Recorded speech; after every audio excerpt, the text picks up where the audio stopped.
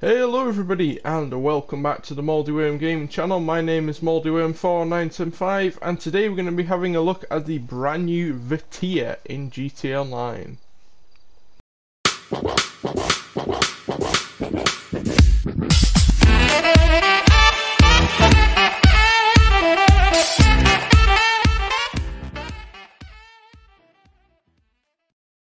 So this vehicle was added today. It's a kind of barracks classic looking vehicle. It's like an old military kind of truck, and it has this nice tarpaulin on the back. And you may be wondering why I'm parked here as opposed to the garage where we'd normally go and customize it. Well, it's actually a Pegasus vehicle, so unfortunately we can't customize this thing. But it is kind of an off-road truck, so I'm here in Grapeseed. I thought that would be a good place to go and test the vehicle. Since we can't customize it, I want to give sort of a short review of the vehicle. Now, it is a Pegasus vehicle, as I mentioned, so you have to buy it on Warstock. It costs about 1.6 million or 1.2 million if you have the trade price, and then you call it in through Pegasus. And yeah, there is a chance that this vehicle might not actually spawn because Pegasus is very unreliable. But if it does spawn, this is what it looks like. It's yeah, it's basically a barracks with a different front end and some different looking wheels. Nothing too special, but let's hop into the vehicle and actually give this thing a little bit of a road test, because we can't customize it.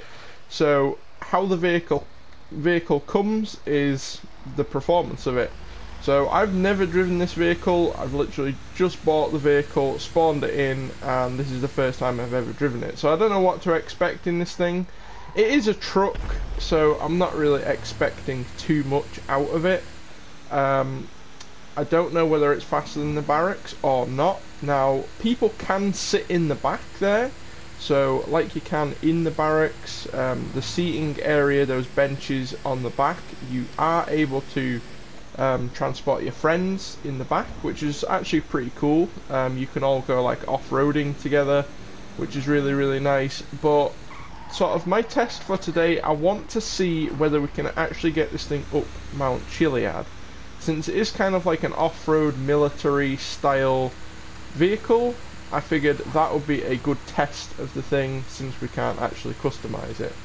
Right, we're at the bottom. Now I have to say, cruising around the streets, this thing is not fast at all. I mean, it is a giant truck, so I wasn't expecting too much out of it, but it is not fast.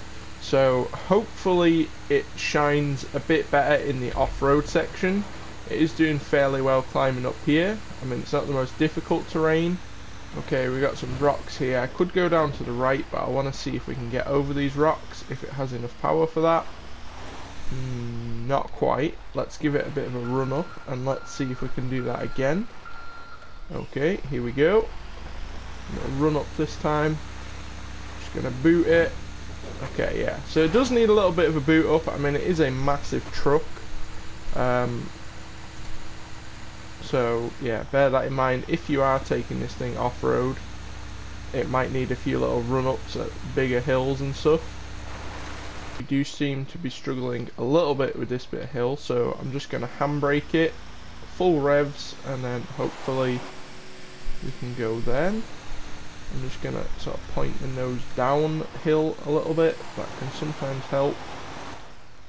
I think this is as far as we can make it, actually. Yeah, that's going to be my review of the brand new Vetir, added as part of the Cayo Perico heist. It's a pretty useless truck, to be honest, unless you want to carry your friends around. I would not advise buying this vehicle. I mean, it costs 1.6 million or 1.2 million if you have the trade price, and for what you get, it can barely even climb Mount Chiliad, so it's not really very useful. But let me know what you guys think in the comments down below. Are you going to be buying this vehicle? Do you think it's actually a cool vehicle? Let me know down there. And we are doing a merch giveaway for 700 subs, so if you want to go and join in with that, then I will leave a link in the description to the giveaway down below. But that's going to do it for today. Thanks all so much for watching, and I'll see you in the next one.